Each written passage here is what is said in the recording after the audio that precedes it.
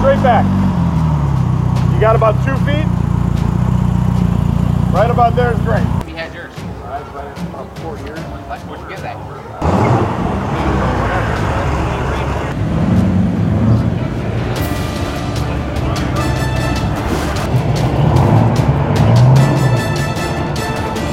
Stop. Hi, my name's Matt, and this is my 1997 3000 GT VR4. I've had it for about 3 years. This is my second one. My first one was in '96.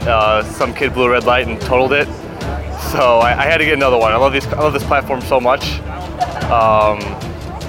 They're fantastic cars. I love driving them. A lot of people say they're too heavy, but with the power under the hood, you don't even notice. Stock, they come 320. Don't know. I haven't had it dynoed with the modifications yet, so I'm hoping close to 400. It has upgraded turbos, braided braided brake lines, Walbro fuel pump, bunch of other bolt-ons, 3-inch downpipe, 3-inch exhaust all the way back. You can walk around the car. What's that one? I don't know. Daddy knows.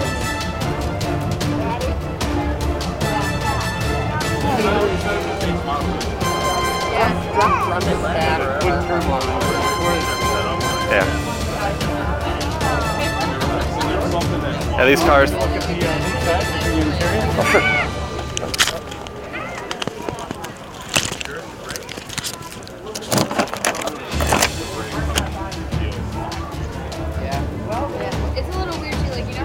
Earlier versions of this car had like active exhaust, adjustable suspension, and an adjustable aero.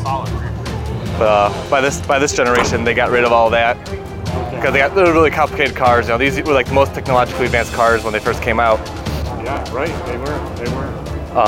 But this still has the all-wheel drive, all-wheel steering, which the all-wheel steering is cool. Like, when you do like the clover leaf on the highway, you can feel it really turn in. Right. What's happening here? There you go. You got to show this puppy off. So it's got polished plenum, powder-coated valve cover, some engine dress-up. It's got upgraded turbos. They're 15 Gs.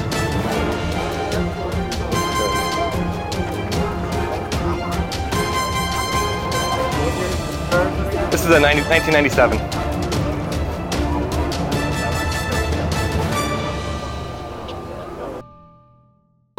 Well, thank you for watching. Hope you enjoyed.